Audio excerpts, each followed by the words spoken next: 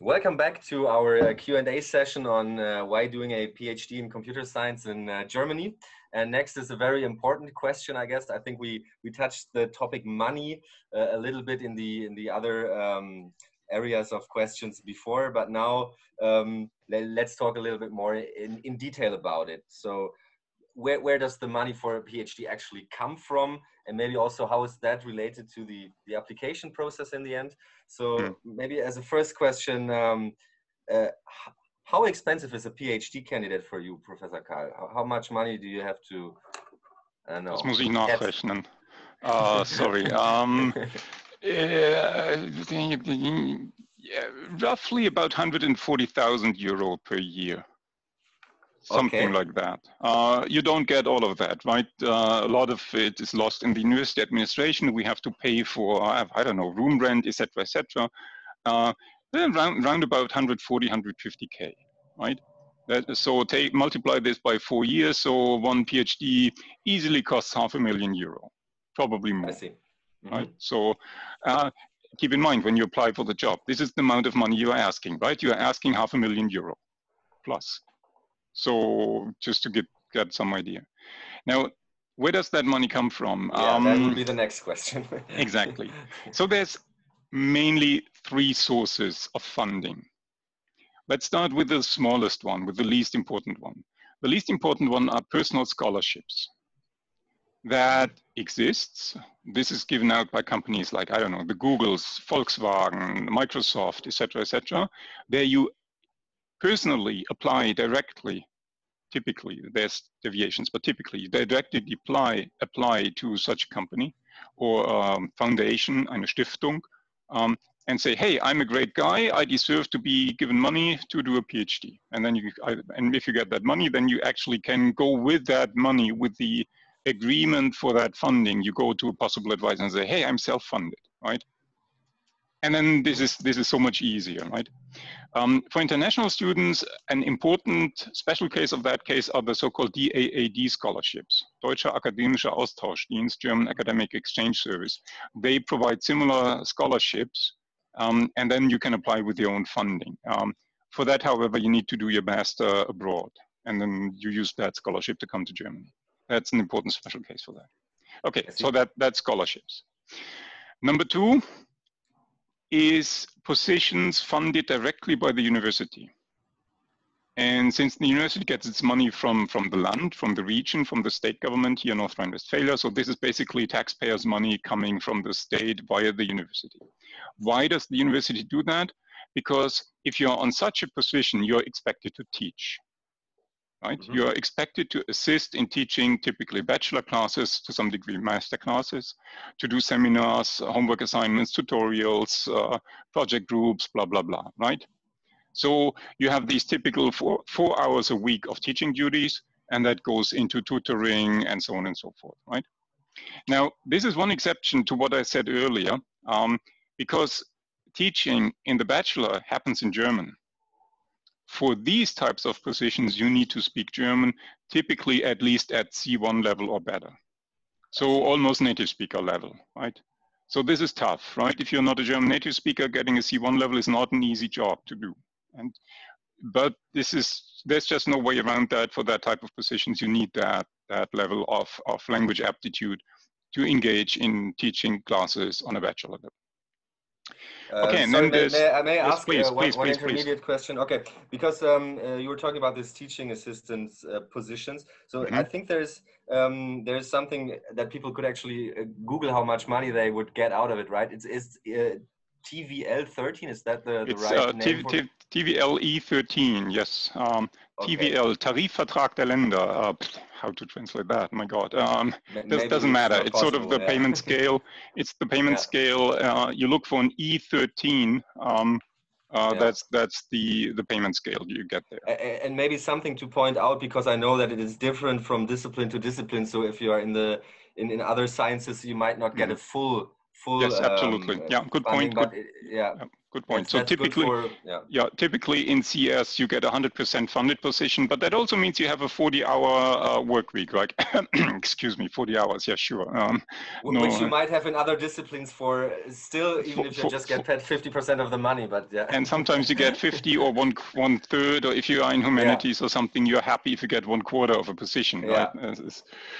Well, what can I say for those disciplines? Not my problem really. Okay, let's circle back. So we have the teaching positions, E13, 100% funded, typically. You can get a 50% funded position if you want to, but that's really rare. The third of the three main funding sources are projects, meaning that the university, alone or together with other partner organizations, applies for so-called third-party funding. That funding can come from the government, federal, state, regional, city government. It can come from research foundations like the Deutsche Forschungsgemeinschaft, DFG. It can come from industry directly. It can come from the European Union. There's tons of possible sources for that, such type of money. And that boils down into a project where you sign, as the university, you sign a contract with the third-party funder. We will do research on the following topic, and we attempt to provide within 2 years the following results, blah, blah, blah, blah, right? And then you get money. Is it engineering in the end? You get some kind of there is a risk of engineering, but that depends how you set up these proposals. If you know what you do when you're writing a proposal, you are guaranteeing that you will undertake research on the topic. You're not guaranteeing results. I see. Right? The difference is an engineering problem can be solved by applying the methods of the field in a structured way. For a research problem, it's an open question, right? I see. So that's the difference there. So if you're doing it right, you end up writing proposals where you promise to do research and not you promise to deliver a product. By the way, that's then the difference between, for example, a Fraunhofer proposal and position. They typically, since they are much more industry oriented, they typically have to promise products, results. We have to provide effort, right? That's the difference there. Now, what was I saying? Projects, right? So who is going to do that effort in undertaking these projects? PhD candidates. Right, so we hire somebody on an E13 payment scale again to do those projects, right? And this is a point where there's actually also a difference to this autonomy. If you're working on such third-party funded projects, there's usually less autonomy than if you're on a university funded position, or certainly less than if you're on a scholarship, right? Because then there's, hey, here's a proposal, here's a contract, we need to fulfill that contract, we need to do this, this, and that, right? And then this limits your autonomy. You typically have still autonomy in how to approach that, but your topic is much more constrained, right? Maybe so there's a difference there. Maybe that's a good point to also ask of Florian and Tobias. I mean, if I'm hearing this now, or putting myself into the position of someone who is thinking about doing a PhD, I would now have the question, do I have a choice in the end, or is it more like I'm approaching a professor and this professor tells me, okay, we have this and this projects that we are currently searching people for, or should I don't know, approach the professor and say, I want to have it funded in this way, does it work for me? So, and maybe that as a question for Florian and Tobias, I mean, how were you paid? What was your type of PhD that you were funded by?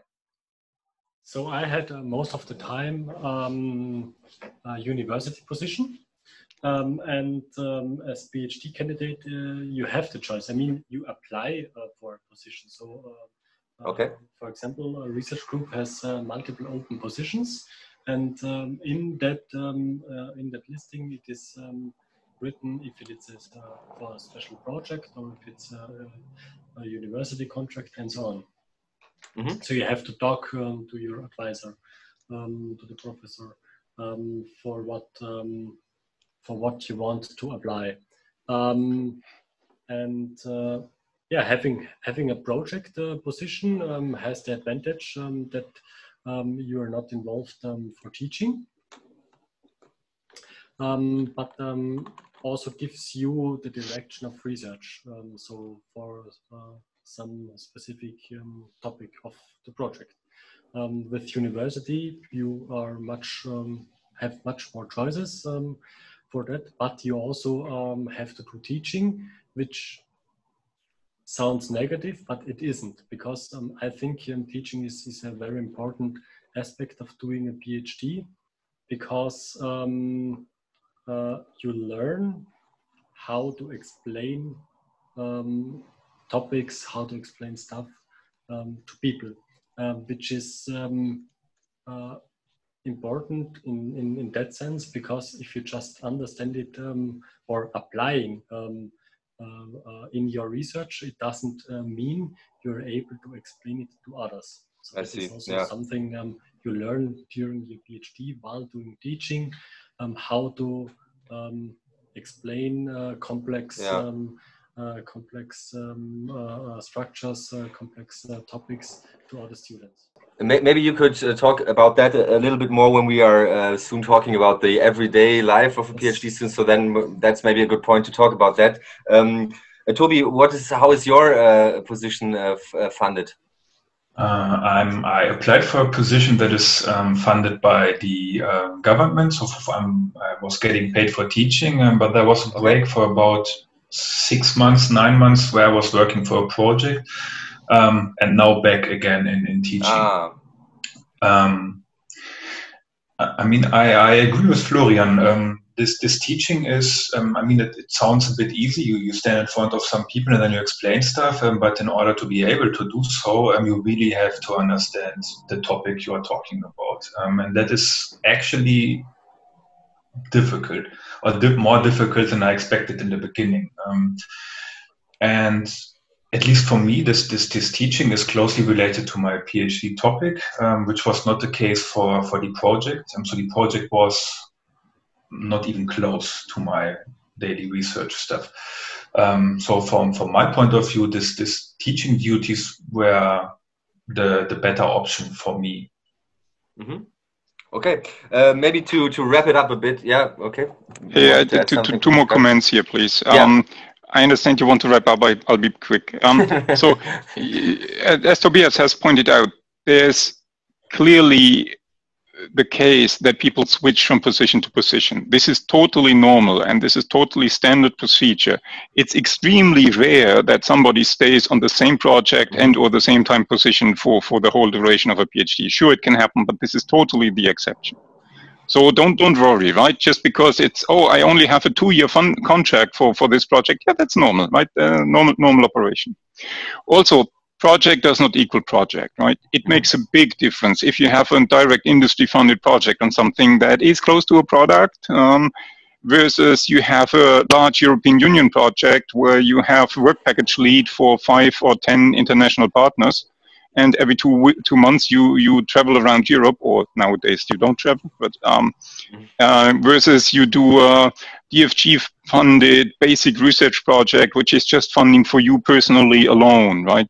There are so many different types of projects. It highly depends on what you're talking about. It's impossible to all treat that the same.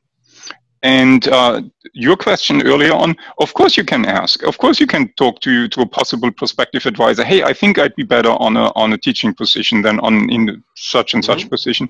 But it might also just be the case that there is no position in that type available, right? Makes sense. Tough luck, right? Such is life. Okay, thanks for the input here. So I think we talked now extensively about the different forms of funding a PhD, which included the scholarship, which is rather a rare option we learned, and then the two more usual ones like projects and to do it with public federal money for teaching assistance.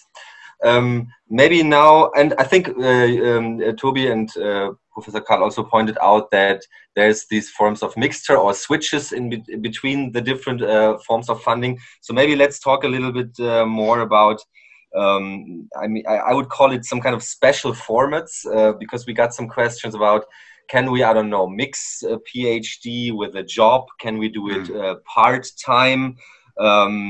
I think that is that. Let's start with these two questions. Is it possible, for example, at your group to do a part-time PhD? Would you accept that? Would you accept industry cooperations or not? Impossible to answer in general because there's such a wide space of options. So to give you two concrete examples, I currently do have a half-time PhD student. First time in my life actually, but we'll see how that works out. So no, that's not so unusual.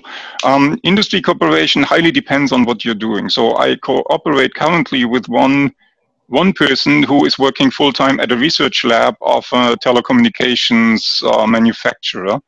But that's a research lab there, right? And the idea is we will write papers together and that will lead to a PhD. And I can see that happening absolutely. And I've done that in the past occasionally. This is not the standard mode of operation, but I don't know, every 2 years or so, somebody like that comes up. So yeah, that can work. What usually does not work, you do a standard job that is not related to your research topic and you try to do that over the weekend or so. That just doesn't fly. There, you don't have enough hours in the day and enough, and you do need to sleep and sometimes also to take a shower.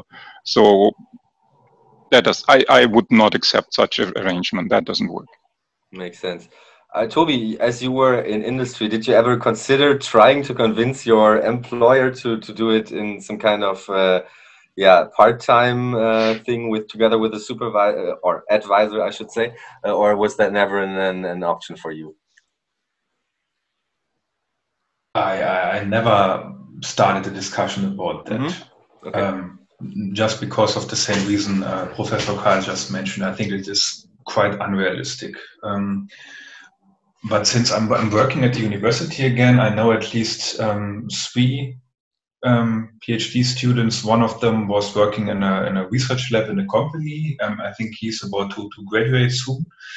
The other one is working in some small company. I think his progress is also okay. And another one, he was working in the university for a couple of years. I don't know the exact number. And then he switched back to an industry position for 4 times a week. And he used the fifth time and the weekend, and the fifth day and the weekend to further do his research, or to further work on his research topic. And that also worked out. I mean, the time investment will be probably even larger than compared to the full-time university position. I see. Yeah, the problem here is if somebody is doing all this research on the weekend and maybe one day of during week, you have to do that not only for 1 week or for 1 month. You have to do that for a very long time, and that is at least the impression I got from these colleagues I have seen in the last years. Following such an approach, it works out. 1 week it works out, maybe even for months, but in the long term it is very hard because you have to rest, you have to enjoy your time and to relax. And for doing a PhD completely in part-time, I mean, it's not only switching from one topic from one topic, your work, to research at the university. You also have to take in mind that this context switch takes time mentally. Yeah. So people should clearly think about that if they want to follow such an approach. This is something that can work if you are basically done with your thesis and you need some finishing touches and it's sort of, I don't know, 3 months, maybe half a year, then that can work. But that's about it. I don't think more is sustainable. Yeah. And just because you're getting a 40 hours contract in an industry position, that doesn't mean you stay with 40 hours. That can be also much more. Yeah. And then I think also maybe something that was not mentioned before, I think the company has to support the idea of doing open research in the first place, right? Because I think some companies might be interested in, I don't know, keeping it secret or a business secret for themselves because they want to make money out of it and they wouldn't let you publish openly. So that I think is something that should also be okay with your company. Yeah. Okay, I think we now talked a lot about money. And that should conclude this session. If there's nothing more to add from your side, then we can continue.